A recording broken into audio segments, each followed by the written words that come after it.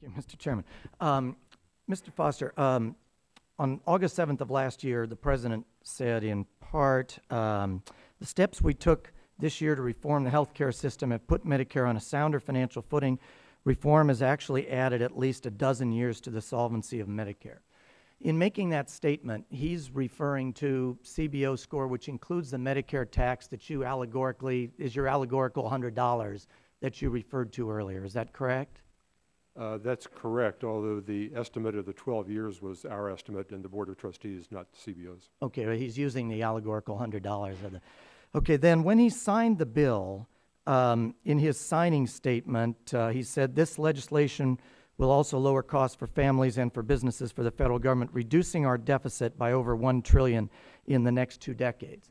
In making that statement about the deficit, is he not also using the Medicare tax, your $100 allegorical payment? Yes, he is.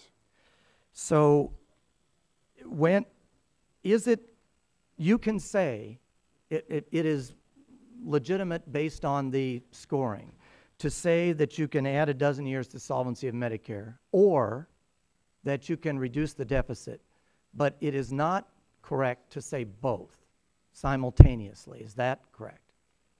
Almost. Both will happen as a result of the same one set of savings under Medicare, but it takes 2 sets of money to make it happen. It happens directly for the budget deficit from the Medicare savings, and then when we need the money to extend the Hospital Insurance Trust Fund, we have a promissory note. It's an IOU. It's not a worthless IOU, but it is an IOU, and Treasury has to pay that money back, but they have to get it from someplace. That's the missing link.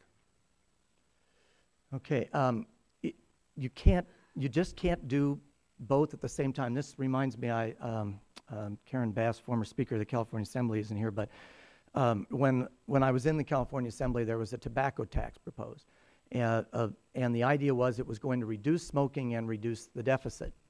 And as we went through, we realized you can claim one or claim the other, but it's not going to do both. Because if people keep smoking, you'll reduce the deficit. If people stop smoking, it's not going to raise any more money, and you won't. You may stop smoking, but you won't reduce the deficit. This is the same sort of thing. We're taking this same $100, allegorical $100, this same tax, and in one side saying, oh, we're going to reduce the deficit, and on the other side, oh, we're going to extend Medicare. But it just simply cannot do both. Let me ask one other in my remaining 2 minutes. What I also heard you say, I believe, is that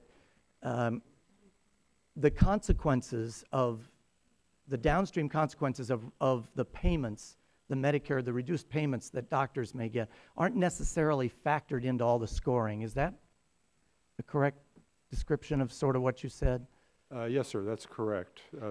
Directly, we build in the impact on lower Medicare expenditures. Now, there are potential secondary impacts. If the payment rates become inadequate, if nothing is done about it, and providers exit the market or refuse to treat Medicare patients, then you have some not very pleasant potential consequences. You can't find a doctor. Your local hospital will no longer treat Medicare.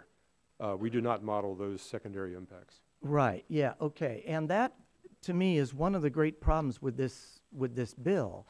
Now, this is all anecdotal, I admit, but since the bill has come out, in California, insurance costs have gone way up, in part because of the mandated additional coverages. I've been approached by a number of people working for companies who've said that their company is either going to, they were getting Cadillac policy, and they're going to reduce the policy, increase the cost. Other companies are going to drop health care for all their employees in order to have them go into the exchange. And a number of doctors have told me they're either not going to accept Medicare and Medicaid, or they're simply going to retire earlier. So these are a lot of actions and activities that private individuals are making out there in the world today, have already made as a result of this healthcare bill. Those reactions are not really modeled, is that correct, in the scoring? Generally speaking, they are not.